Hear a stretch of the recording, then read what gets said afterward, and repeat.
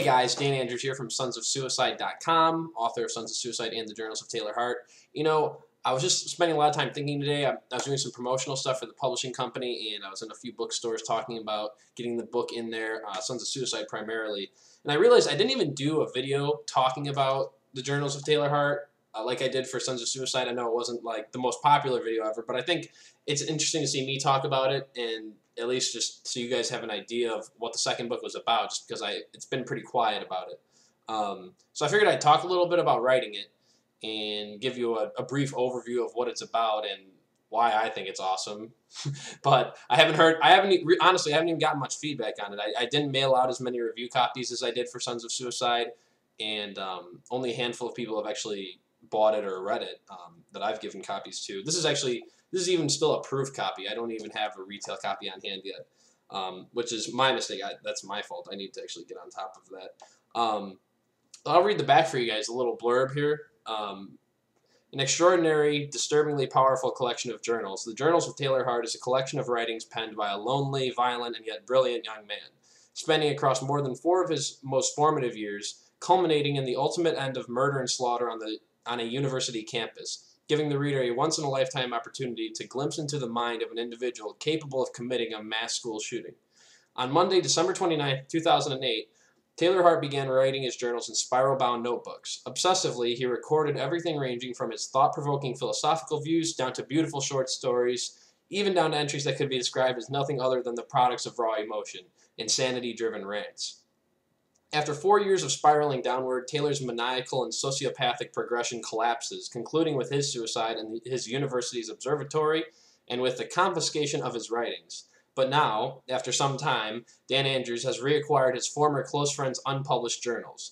Published with all of Taylor's originality intact, laced with timeless existential questions and violence, the Journals of Taylor Hart forces the reader to confront the question, who is the next person on the brink of committing the world's next atrocity? Now, I'm going to leave a little bit of mystery to that because I refer to myself in the third person. That's up to you to find out exactly how that all works out. The book was, by design, supposed to or to toe the line, rather, of fiction and nonfiction. So it's really up to the reader to decide what, if any, is fictional or nonfictional. I think that's part of the fun of it, and that's part of the fun of it being in journal form, is you get to see this over time, this chronological progression of the mentality of this character and or person, Taylor Hart. So it really is, like, I'll show you an example to get an idea of what it looks like. Where are we at here? So you can see like how it's dated, and there's actually like titles for the entries and whatnot, and that's how the whole story progresses. There's some entries that like markedly move the story along and kind of show very drastic shifts in the thinking of Taylor, and those have been noted. They're titled to stand out. That's just something I did as the editor. That was primarily my role throughout this book. So yeah, I'd give it a check it out. If you read Sons of Suicide, I can't imagine you disliking this book. It's more like a psychological thriller than anything. And it's really cheap too. I think I've got the Kindle edition's like 99 cents, and the print edition's like $7. So it's like half the price, less than half for the Kindle edition. It's like a tenth of the price of Sons of Suicide, just because it is very experimental in nature. That's also why I'm very curious to have some other people, to have a large portion of people reading it that I haven't before. Notice I'm sweating like a pig because I have this huge bright light lighting the room. I'm still kind of in the midst, or I'm done remodeling, but my house hasn't been particularly furnished yet. So check it out. It's been out since May, so when I moved down to Fort Myers down here. You'll be hearing a lot more. I'm working on 2 current book projects, one of which is fictional. It's a novel. I'm trying to move on, or I am moving on from more of like the deep, sad, more what some other people have called depressing tones of and subject matter. I'm trying to move into more positive, more because I do think art or books or movies or whatever has always served the purpose of helping the reader and whatnot escape.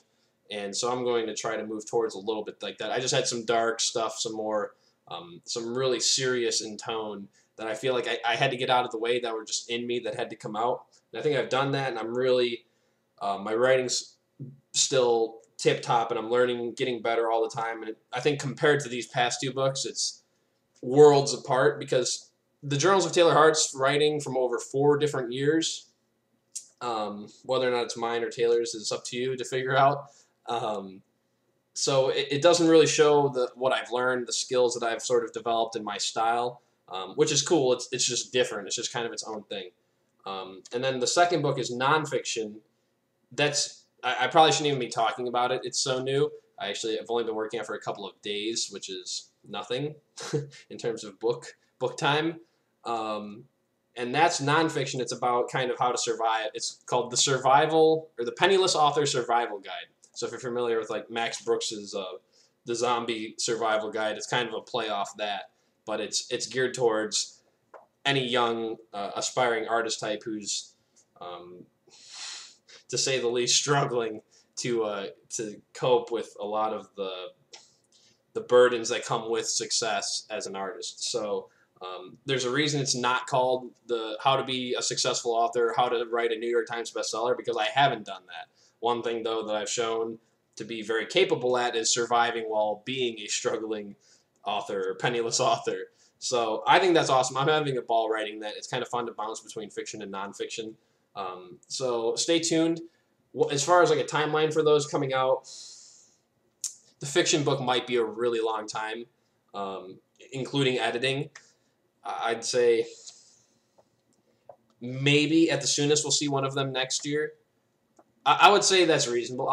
I'll put one out next year. One of those two will be out and edited and all finished up. I'm not sure which one. It will kind of just depend on which one moves along the most quickly, which one sort of comes together the best, and we'll go from there. So thanks, guys, for checking it out. If the Journals of Taylor Hart sounds interesting to you, I think it's fantastic. It's very experimental and thrilling mentally, at least for me as a writer, and also still reading it. It has like a very profound impact on me. But otherwise, have a great day, man. This is Dan Andrews, author of Sons of Suicide and the latest, working on the next 2 books. Killing it down here in Florida. Well, trying to anyway. You guys have a good one.